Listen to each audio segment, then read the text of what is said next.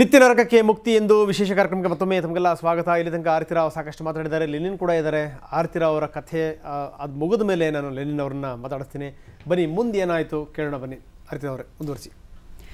ಈ ಥರ ASP 2 ದಿನ ಧ್ಯಾನ ಪ್ರೋಗ್ರಾಮ್ದಲ್ಲಿ ನಮ್ಮ ಎಲ್ಲರೂ ಅವರು ಒಂದು he is no less than god.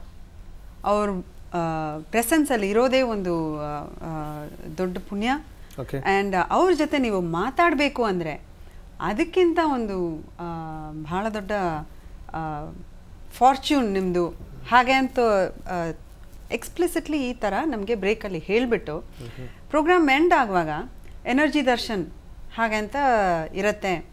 ಅದರಲ್ಲಿ ನೀವು ಎಲ್ಲರೂ ಒಬ್ರೊಬ್ಬರಾಗಿ ಹೋಗಿ ಅವ್ರಿಗೆ ನಮಸ್ಕಾರ ಮಾಡಿಬಿಟ್ಟು ಅವ್ರಿಗೆ ನೀವು ಏನು ಯಾವುದೇ ಹೇಳಬೇಕು ಅಂದ್ರೇನು, it doesn't matter what it is. First ಅದಕ್ಕೆ ಮುಂಚೆ ಏನು ಹೇಳಿದ್ರು, ಈ ಪ್ರೋಗ್ರಾಮ್ ಮುಗಿವಾಗ ನೀವು ಒಬ್ರೊಬ್ರಿಗೂ ಒಂದೊಂದು ಧ್ಯಾನ ನಿಮಗೆ ಒಳ್ಳೇದು ಮಾಡುತ್ತೆ. ಅದು ಯಾವುದು ಅಂತ ಸ್ವಾಮಿಗೆ ಮಾತ್ರನೇ ಗೊತ್ತಿರುತ್ತೆ. ಸೊ ನೀವು ಅದು ಕೇಳ್ಕೊಬೋದು, ಯಾವ ಧ್ಯಾನ ನೀವು ಡೈಲಿ ಮಾಡಿದ್ರೆ ನಿಮಗೆ ಒಳ್ಳೆಯದು. ಯಾಕಂದರೆ ಅದರ 7 ಮೆಡಿಟೇಷನ್ಸ್ ಎಲ್ಲ ಮಾಡೋಕ್ಕಾಗಲ್ಲ ಅಂತ ಅದನ್ನು ನೀವು ಹೋಗಿ ಕೇಳ್ಬೋದು. ಇದು ಹೇಳಿಬಿಟ್ಟು ನೆಕ್ಸ್ಟು ನೀವು ಏನೇ ಕೇಳಬೇಕು ಅಂದ್ರೇನು ಆ ಸ್ವಾಮಿಗೆ ಒಂದು ಚೀಟಿನಲ್ಲಿ ಬರೆದು ಕೊಡಬೇಕು. ಒಂದು ಸ್ಮಾಲ್ ಪೀಸ್ ಆಫ್ ಪೇಪರ್, ಯಾವುದು what ever you want ask including what meditation you want to do, right on a piece of paper. ಆ ಪೇಪರಲ್ಲಿ ಬರೆದ್ಬಿಟ್ಟು ಅವ್ರಿಗೆ ನಮಸ್ಕಾರ ಮಾಡಿಬಿಟ್ಟು ಕೊಟ್ಟರೆ ಅವ್ರು ನೋಡಿಬಿಟ್ಟು ನಿಮಗೆ ನಿಮ್ಮ ಎನರ್ಜಿ ನೋಡಿಬಿಟ್ಟು ಹೇಳಿಬಿಡ್ತಾರೆ ಯಾವ್ದು ಮಾಡಬೇಕು ಅಂತ. ಈ ಥರ ಒಂದು ಇನ್ಸ್ಟ್ರಕ್ಷನ್. ಸೊ ನೀವು ಅದೇ ರೀತಿ ಚೀಟಿ ಬರ್ಕೊಟ್ರಿ ಆರಂಭದಲ್ಲಿ? ನಾನು ಮಾತ್ರ ಅಲ್ಲ ಸರ್, ಅಲ್ಲಿದ್ದ 150 ಜನ, 150 ಜನನು including everybody. From when I know 2004 to until 2000, it is a rules. Anybody come to darshan for Nithyananda, it is default our ashramates, our brahmachari keeping and the bunch of papers. Anybody will give the darshan time, will give the paper and pen. Whatever you want, you note this. ಈಗ ನೀವು ಆರಂಭದ ದಿನ ನೀವೇನು ಚೀಟಿ ಬರ್ಕೊಟ್ರಿ? ನೀವು ಬರತ್ ಕೊಟ್ಟೆ sir. ನಾನು ಯಾವ ಮೆಡಿಟೇಷನ್ ಮಾಡಬೇಕು, ಈ 7 ಮೆಡಿಟೇಷನ್ ಕಳ್ಕೊಂಡದ ಅಲ್ಲ. ಯಾಕಂದ್ರೆ ಇದರ ಬಗ್ಗೆನೇ ಸಾಕಷ್ಟು ಸುದ್ದಿಗಳಾಗಿತ್ತು ಅಂತ. ಆರ್ತಿರಾವ್ ಚೀಟಿ ಯಾಕೆ ಕೊಟ್ಟರು ಅನ್ನುವಂಥದ್ದಾಗಿರ್ಬೋದು, ಆ ಚೀಟಿ ಒಳಗಡೆಗೆ ಆರ್ತಿರಾವ್ ಏನು ಬರೆದಿದ್ರು ಅನ್ನುವಂಥದ್ದಾಗಿರ್ಬೋದು, ಇದೇ ಒಂದು ದೊಡ್ಡ ಸುದ್ದಿಯಾಗಿತ್ತು ಅಂತ. ಹೌದು ಸರ್. ಈ ಥರ ಧರ್ಮಾನಂದ ಹೇಳಿದ ಲೆನಿನ್ ಹೇಳಿದ ask any devotee, anybody who has anybody been, including ashramates. Anybody going to darshan, when we are going to Nithyananda nearby of it, you cannot talk, you can everything you want, you will write in the paper. So ಅದನ್ನು ಬರೆದು ಕೇಳಿದೆ ನಾನು, ನನಗೆ ಯಾವ್ದು ಮಾಡಿದ್ರೆ ಒಳ್ಳೆದಾಗತ್ತೆ ಅಂತ. ಈ ಥರ ಈ ಎನರ್ಜಿ ದರ್ಶನ್ಗೆ ಹೋಗುವಾಗಲೇ this is once in a life time opportunity. ನಿತ್ಯಾನಂದನ್ ಮುಂದೆ ಒಂದು 10 ಸೆಕೆಂಡ್, ನಾಟ್ 10 ನಿಮಿಷ, 10 ಸೆಕೆಂಡ್ ಅವ್ರ ಮುಂದೆ ಹೋಗಿ ಕೂತ್ಕೊಂಡು ನಮಸ್ಕಾರ ಮಾಡಿ ಅವ್ರ ಕಾಲನ್ನು ಮುಟ್ಟಕ್ಕೆ ನೀವು ಪುಣ್ಯ ಮಾಡಿದ್ರಿ, ಅವ್ರ ಬ್ಲೆಸ್ಸಿಂಗ್ ಸಿಕ್ಕಕ್ಕೆ ಅದಕ್ಕಿಂತ ಮೇಲೆ ಪುಣ್ಯ. ಚಾನ್ಸನ್ನು ಮಿಸ್ ಮಾಡಬೇಡಿ ಕೇಳಿ ಅಂತ ಹೇಳಿಬಿಟ್ಟು ನಾನು ಆ ಥರ ಚೀಟಿ ಎಲ್ಲ ಬರೆದು ಕೊಟ್ಟೆ. ಅವ್ರು ನನಗೆ ನೀವು ಮಹಾಮಂತ್ರ ಮಾಡಿ ಅಂತ ಇನ್ಸ್ಟ್ರಕ್ಷನ್ ಕೊಟ್ಟರು. ಓಕೆ. ಅಲ್ಲ, ಆ ವಿಜುವಲನ್ನು ಕೂಡ ನಾನು ನೋಡೀನಿ. ಅವರು ಆ ಚೀಟಿನ ತೆಗಿತಾರೆ, ಆ ಚೀಟಿ ನೋಡ್ತಾರೆ, ಆ ಚೀಟಿ ನೋಡಿ ಮತ್ತೊಂದು ಸರಿ ನೋಡ್ತಾರೆ, ಆಮೇಲೆ ನಿಮಗೇನೋ ಹೇಳ್ತಾರೆ. ಅದಾದ ನಂತರ ಏನು ಅಂತಂದರೆ ನಿಮ್ಮ ಹಣೆಯ ನಡುವೆ ಹೆಬ್ಬೆರಳನ್ನ ಇಟ್ಕೊಂಡು ಧ್ಯಾನ ಮಾಡ್ತಾರೆ. ಆಮೇಲೆ ತಲೆ ಸವರ್ಬಿಟ್ಟು ನಿಮ್ಗೆ ಒಳ್ಳೇದಾಗುತ್ತೆ ಅಂತಾರೆ. ಮತ್ತೊಂದು ಸರಿ ಮತ್ತೊಂದೇನೋ ಕೇಳ್ತೀರಿ ನೀವು. ಮತ್ತೊಂದು ಸರಿ ಅವರು ಏನು ಅಂತಾರೆ, ಮತ್ತೆ ಅವರು ಧ್ಯಾನದ ಮುಖಾಂತರ ನಿಮ್ಮ ಆಜ್ಞಾ ಚಕ್ರವನ್ನು ಉದ್ದೀಪನಗೊಳಿಸುವಂಥ ಒಂದು ಪ್ರಯತ್ನ ಮಾಡ್ತಾರೆ ಅಂತ. ಏನಾಯ್ತು ಅವತ್ತು? ಇದು ಸ್ಟ್ಯಾಂಡರ್ಡ್ ಪ್ರೊಸೀಜರ್. ಅಲ್ಲಿ ಬರೋರು ಎಲ್ರಿಗೂ ಆ ಥರನೇ ಮಾಡ್ತಿದ್ರು. ಒಬ್ರಿಬ್ರು ಚೀಟಿ ಕೊಡದೆ ಹೋಗ್ಬೋದು, ಅವ್ರೇನು ಕೇಳದೆ ಹೋದರೆ. ಎಲ್ಲರೂ ಕೇಳಬೇಕು ಅಂತ ರೂಲ್ ಇರಲಿಲ್ಲ. ಬಟ್ ನೀವು ಏನಾದ್ರು ಕೇಳಬೇಕು ಅಂದರೆ ಚೀಟಿನೇ ಬರಬೇಕು. That was the instruction. So ನಾವು ಅದೆಲ್ಲ ಫಾಲೋ ಮಾಡಿದ್ದೀವಿ. ಆ ಥರ ಎಲ್ಲ ಆಯಿತು. ನನಗೆ ನೀವು ಇದನ್ನು ಮಾಡಿ ಮಹಾಮಂತ್ರ ಮೆಡಿಟೇಷನ್ ಮಾಡಿ ದಿನಾಗಲೂ ಹಾಗೆ ಅಂತ ಹೇಳಿಬಿಟ್ಟು ಅದಾದಮೇಲೆ ನನ್ನ ವಾಪಸ್ ಅವರು ಇನ್ನೊಂದು ಇನ್ಸ್ಟ್ರಕ್ಷನ್ ಕೊಟ್ಟರು. ನೀವು ಬಿಡದಿ ಆಶ್ರಮಕ್ಕೆ 1 ವಾರ ಬಂದು ಇರಿ. ಅಲ್ಲಿ ಬಂದಿದ್ದರೆ ನಿಮಗೆ ಆ ವಾತಾವರಣ ತುಂಬ ಒಂದು ಅನುಕೂಲವಾಗಿರುತ್ತೆ, ತುಂಬ ಒಂದು ಮನಸ್ಸಿಗೆ ಶಾಂತಿ ಸಿಗುತ್ತೆ. ಬನ್ನಿ ನೀವು 1 ವಾರ ಬಂದಿರಿ ಹಾಗೆ ಅಂತ ಹೇಳಿದ್ರು. ಸೊ ಅದಾದಮೇಲೆ ನಾನು ದರ್ಶನ ಆದಮೇಲೆ ಅಲ್ಲಿರೋ ಒಬ್ರಿಬ್ರ ಹತ್ರ ಮಾತಾಡಿದೆ. ಈ ಥರ ಹೇಳ್ತಾರೆ ಸ್ವಾಮಿ, ನಾನು ಆ್ಯಕ್ಚುಲಾಗಿ US ವಾಪಸ್ ಹೋಗಬೇಕು, ನನ್ನ ಅವಕಾಶ ಮುಗಿತಾಗಿದೆ, I have to go back for my job ಹಾಗೆ ಅಂತ. ಆವಾಗ ಅಲ್ಲಿರೋರು ನನ್ನ ಹತ್ರ ಈ ಥರ ಆಪರ್ಚುನಿಟಿ ನೀವು ಮಿಸ್ ಮಾಡಲೇಬಾರ್ದು. ಸ್ವಾಮೀಜಿ ಅವರೇ ನಿಮ್ಮನ್ನ ಆಶ್ರಮ ಬಂದು ಇರಿ ಅಂತ ಇನ್ವೈಟ್ ಮಾಡುವಾಗ it is a great blessing. ಈ ಥರ ಅವ್ರು ಎಲ್ರಿಗೂ ಹೇಳಲ್ಲ, ನೀವು ಬರಲೇಬೇಕು, ಮಿಸ್ ಮಾಡಬೇಡಿ. ಈ ಥರ once in a life time opportunity ಇದೆಲ್ಲ, ನಿಮಗೆ ಗೊತ್ತಿಲ್ಲ, you don't know how blessed you are. ಈ ಥರ ಒಂದು 4 ಜನ ನನಗೆ ಅಡ್ವೈಸ್ ಮಾಡಿದ್ರು.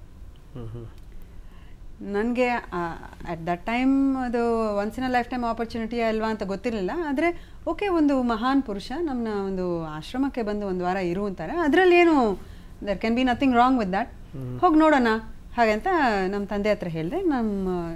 ಅವರು ನನ್ನ ಕರ್ಕೊಂಡು ಹೋದರು ಆಶ್ರಮದಲ್ಲಿ 1 ವಾರ ಇರೋಕ್ಕೆ. ಆ 1 ವಾರ ಅಲ್ಲಿದ್ದಾಗ ಆವಾಗ ನನ್ನ ಕರೀತಾಗಿದ್ರು. ನಿತ್ಯಾನಂದ ಕರೆದ್ಬಿಟ್ಟು, ನೀನು try to spend as much time around me as possible ಹಾಗಂತ ಹೇಳಿದರು. ಇದು ಹೇಳಿಬಿಟ್ಟು ಅವ್ರು ಇನ್ನೊಂದು ಸಮಾಚಾರ ಹೇಳಿದರು, ನನ್ನ ಪ್ರೆಸೆನ್ಸಲ್ಲಿ ಇರೋದೇ ಒಂದು ಮೆಡಿಟೇಷನ್. ನನ್ನ ಪ್ರೆಸೆನ್ಸಲ್ಲಿ ನೀವಿದ್ದರೆ ನಿಮ್ಮ ಥಾಟ್ಸ್ ಎಲ್ಲ ಕಡಿಮೆ ಆಗೋಗ್ಬಿಡುತ್ತೆ. That is a meditation. Meditation ಅಂದರೆ ಧ್ಯಾನ ಅಂದರೆ ಏನು? ನಿಮ್ಮ ಥಾಟ್ಸ್ ಎಲ್ಲ ಕಡಿಮೆ ಆಗಬೇಕು. ಅದು ನಾನು ಮುಂದೆ ಬಂದ್ರೇ ಅದು ಆಟೋಮೆಟಿಕ್ಕಾಗಿ ಆಗುತ್ತೆ.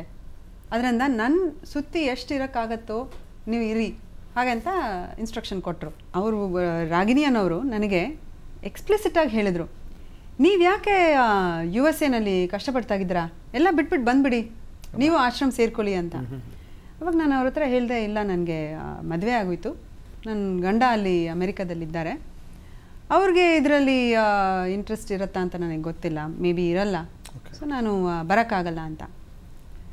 ಆವಾಗ ಅವರು ಗಂಡನಿಗೆ ಇಂಟ್ರೆಸ್ಟ್ ಇಲ್ಲ ಅಂದರೆ ಏನು, ಅವ್ರನ್ನ ಬಿಟ್ಬಿಟ್ಟು ಬಂದುಬಿಡಮ್ಮ ಆಶ್ರಮಕ್ಕೆ, because presence of living enlighten master is ಎಲ್ಲದಕ್ಕಿಂತ ಅದು ಮಹತ್ವವಾದದ್ದು ಹಾಗೆಂತ ಹೇಳಿದರು. ಯಾರು ಹೇಳಿದ್ದು? ರಾಗಿಣಿ ಅನ್ನೋರು, ಮಾ ಸಚ್ಚಿದಾನಂದ ಅಂತ. ಅವರು ಹಾಗೆ ಬಿಟ್ಟು ಬಂದಿದ್ರಾ? ಅವರು ಫ್ಯಾಮಿಲಿ ಜೊತೆ ಬಂದುಬಿಟ್ರು. ಅವ್ರಿಗೆ ಬಿಡಬೇಕು ಅನ್ನೋ ಅವಶ್ಯ ಇರಲಿಲ್ಲ, ಬಟ್ ನನಗೆ ಅದು ಹೇಳಿದ್ದವ್ರು ಆ ಥರ.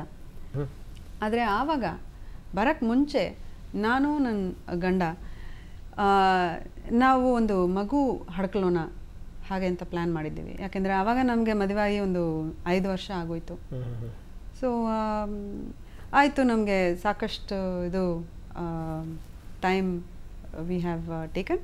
ಇವಾಗ ಒಂದು ಮಗು ಹಡ್ಕೊಳ್ಳೋಣ, ನಮ್ಮ ಮ್ಯಾರೇಜ್ ಇನ್ನೂ ಸ್ಟ್ರಾಂಗ್ ಆಗುತ್ತೆ, ನಮಗೆ ಇನ್ನೂ ನೆಕ್ಸ್ಟ್ ಲೆವೆಲ್ ಹೋಗೋಣ ಅಂತ ಒಂದು ಉದ್ದೇಶ ಇತ್ತು. ಆವಾಗ ನಾನು ಪ್ರೆಗ್ನೆಂಟ್ ಆದೆ. January 2005 ನಾನು ಪ್ರೆಗ್ನೆಂಟ್ ಆಗಿದ್ದೆ.